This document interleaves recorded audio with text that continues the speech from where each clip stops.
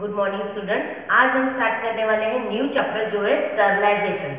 ठीक है, स्टरलाइजेशन आपने बहुत सुना होगा ये वर्ड, लेकिन इसका आज जो एग्जैक्ट मीनिंग है वो हम पढ़ने वाले हैं। क्या है स्टरलाइजेशन? जैसे आपको पता है कि अगर कोई भी सलाइन प्रिपरेशन जो आप जैसे एनएस वगैरह आप सलाइन प्रिपरेशन लेते हैं तो वो जब भी दिया जाता है तो आपको ब्लड में दिया जाता है डायरेक्टली। वो आप पीते हो क्या? नो, वो डायरेक्टली आपको ब्लड में इंजेक्ट किया जाता है। ठीक है, डायरेक्टली ब्लड में एडमिनिस्ट्रेट किया जाता है। तो ऐसे कंडीशन में अगर वो डायरेक्टली ब्लड में जाता है तो अगर उसमें कोई माइक्रो ऑर्गेनिजम्स प्रेजेंट रहे तो वो क्या कर सकता है, डायरेक्टली आपके ब्लड में जाकर कोई हजार्डस इफेक्ट या फिर साइड इफेक्ट्स आपको दे सकता है। तो ऐसे कंडीशन में हम जो भी सलाइन प्रिपरेशन जो भी इंजेक्शंस बनाएंगे वो हमें कैसे बनाने पड़ते हैं, मींस वो जो भी प्रिपरेशंस रहेंगे वो माइक्रो ऑर्गेनिजम्स से पूरी तरह फ्री होने चाहिए। वहां पर एक भी माइक्रो ऑर्गेनिजम्स या फिर उसका स्पोर तक भी नहीं चाहिए। जैसे अगर हम कोई डिसइंफेक्टेंट की बात करते हैं तो वो क्या करते हैं, जैसे हम डिसइंफेक्टेंट करते हैं तो वो जो सरफेस पे माइक्रो ऑर्गेनिजम्स रहते हैं उनको किल करता है,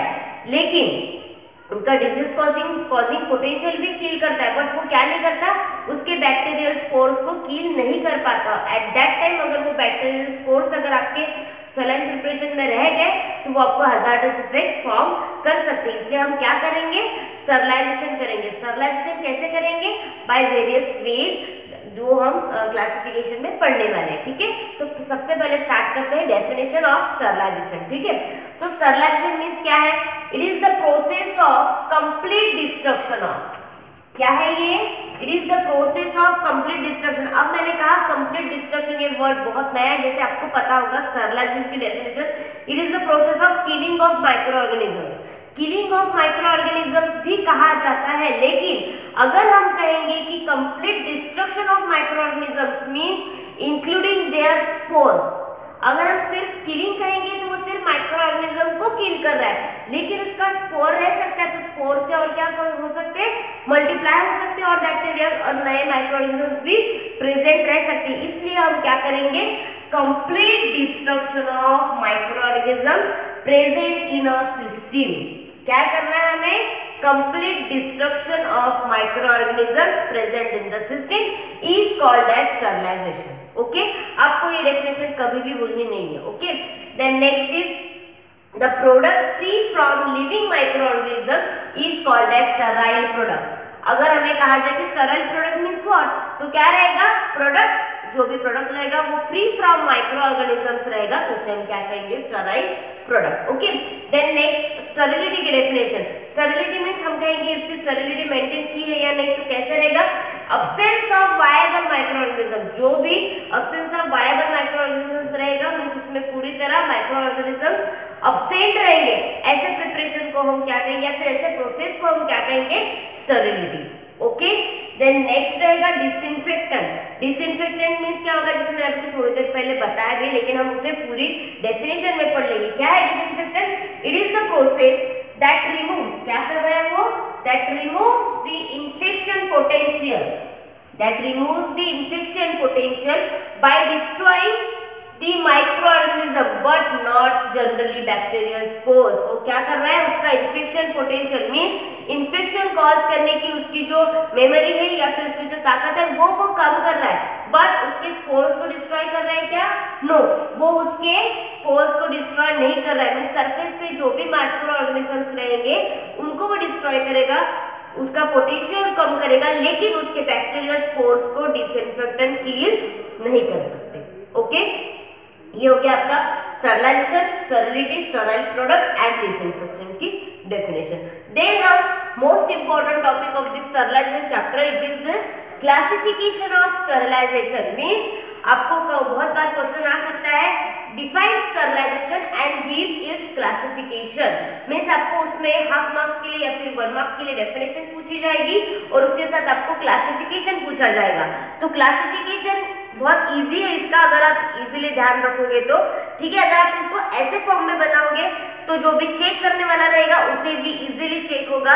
उसे थ्योरेटिकल लिखने से अच्छा मुझे लगता है अगर आप ऐसे फॉर्म में, फ्लोचार्ट फॉर्म में लिखोगे तो वो बहुत इजी रहता है आपको पढ़ने के लिए भी और याद रखने के लिए भी। ठीक है, तो सबसे पहले sterilization is divided into 3 types. कौन से, physical, then chemical, then mechanical. कौन से 3 टाइप्स में डिवाइडेड है, फिजिकल, केमिकल एंड मैकेनिकल। अब physical is divided into again 3 types. What are? Physical method is divided into 3 types. कौन से? Dry heat sterilization, moist heat sterilization and radiation sterilization. Means अब physical means हम खुद करने वाले हैं. ठीक है, हम खुद करने वाले हैं. तो फिजिकल से कैसा होगा? फिजिकल में क्या आएगा? ड्राई हीट मींस उसका फिजिकल जो भी नेचर रहेगा उसे डिस्ट्रॉय करेगा. कैसे? ड्राई हीट में रहेगा एग्जांपल हॉट एयर ओवन. हम ये पढ़ने वाले हैं, कभी कभी नोट भी पूछी जाती है हॉट एयर ओवन पर, शॉर्ट नोट और हॉट एयर ओवन, तो हम पढ़ने वाले. तो ड्राई हीट स्टरलाइजेशन के अंदर क्या आएगा? Hot air oven. ठीक है. Then moist heat means steam से होगा. स्टीम, ड्राई हीट और स्टीम बहुत अलग वेज है. ठीक है, तो स्टीम से जो भी स्टरलाइजेशन होगा उसे हम कहेंगे मॉइस्ट हीट स्टरलाइजेशन, और उसका एग्जांपल है ऑटोक्लेव. ओके, उसका एग्जांपल है ऑटोक्लेव. देन टिंडलाइजेशन भी है एंड देन पॉस्चराइजेशन भी एक मेथड. उसमें टिंडलाइजेशन में क्या होगा कि 3 डेज तक सक्सेसिव उसे हीटिंग दी जाएगी और माइक्रो ऑर्गेनिजम्स को किल किया जाएगा. पॉस्चराइजेशन जैसे मिल्क है, आपको पता है आप मिल्क घर पे लाते हो, तो उसे सेफ बनाने के लिए उसे पॉस्चराइज, आपने कभी सुना भी होगा कि पॉस्चराइज्ड मिल्क है, मींस वो उसपे पॉस्चराइजेशन की प्रोसेस की गई रहती है, उसे इसलिए उसे क्या कहते हैं? पॉस्चराइज्ड मिल्क. तो ये भी हम पूरा पढ़ेंगे, लेकिन आप सिर्फ अभी याद रखेंगे मॉइस्ट हीट स्टरलाइजेशन में autoclave, टिंडलाइजेशन and pasteurisation, dry heat में hot air oven. Okay. Then next chemical. तो हम क्या करेंगे? यहाँ पर कोई केमिकल्स यूज करेंगे. कैसे? जैसे हीटिंग विद बैक्टीरिसाइड. बैक्टीरिसाइड्स के साथ उस जो भी प्रिपरेशन रहेगा उसे हीट करेंगे, तो वो क्या होगा? Heating with bactericide. देन उसके साथ गैसियस स्टरलाइजेशन भी करेंगे. Gases are the chemicals. Okay, तो गैसियस स्टरलाइजेशन करेंगे, तो गैसियस स्टरलाइजेशन की वजह से भी क्या होगा? स्टरलाइजेशन होगा. तो उसका एग्जांपल है formaldehyde gas and ethylene oxide gas. आप यहाँ पे दो गैसेस यूज करोगे, जो भी formaldehyde and ethylene oxide. Okay, तो क्या हो गया? केमिकल में heating with bactericide, gaseous sterilisation, उसका एग्जांपल है formaldehyde and ethylene oxide. Okay. Then next है मैकेनिकल स्टरलाइजेशन. मैकेनिकल स्टरलाइजेशन में क्या होगा? यहाँ पर होगा through the bacterial proof filter. एक तो मैकेनिकल स्टरलाइजेशन कैसे किया जाएगा? बैक्टीरिया प्रूफ फिल्टर से किया जाएगा, बैक्टीरिया प्रूफ फिल्टर से.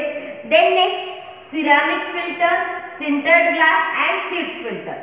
सिरेमिक फिल्टर आपको सबको पता है, अपने घर पे जो स्टील का जो भी फिल्टर रहता है वहां पर सिरेमिक की कैंडल्स रहती है, उसे कहा जाता है ceramic filter. Then sintered glass filter, वो भी हम पढ़ने वाले हैं. देन सीड्स फिल्टर, वो भी इसी का पार्ट है, लेकिन वो हम आगे पढ़ेंगे. तो आपको इतना याद रखना है कि अगर हम मैकेनिकल स्टरलाइजेशन पढ़ेंगे तो उसमें through the bacteria proof filter use करेंगे, सिरेमिक फिल्टर यूज करेंगे, सिंटर्ड ग्लास फिल्टर यूज करेंगे एंड सीड्स फिल्टर यूज करेंगे. ओके. देन अब ये हमारा हो गया, तो हम एक बार रिवाइज कर लेते हैं. क्या है स्टरलाइजेशन? 3 टाइप्स में डिवाइड होता है, physical, chemical and mechanical. Then physical will be divided into again 3 types: dry heat sterilization, moist heat sterilization and radiation. Dry heat में हॉट एयर ओवन, मॉइस्ट में ऑटोक्लेव. देन रेडिएशन में आपको पता है use of UV light and ionizing radiation. तो ये जो radiation sterilization है, इसमें यूज ऑफ क्या करेंगे? हम यूवी लाइट्स का यूज करेंगे, उसकी वजह से क्या होगा? स्टरलाइजेशन होगा. देन आयोनाइजिंग रेडिएशन भी यूज करेंगे, तो वो कौन से रहेंगे? Gamma rays. आयोनाइजिंग रेडिएशंस जो यूज करेंगे वो कौन से रहेंगे? Gamma rays. तो क्या होगा? रेडिएशन स्टरलाइजेशन में use of UV lights and ionizing radiation जैसे गामा रेज. और मैकेनिकल स्टरलाइजेशन में through the bacteria proof filter, ceramic filter, sintered glass filter, seeds filter. And chemical में heating with bactericide, gaseous sterilisation में formaldehyde and ethylene oxide. तो ये हो गया हमारा classification of sterilization and definition of sterilization. बाकी का पार्ट हम नेक्स्ट लेक्चर में लेंगे. Okay, thank you.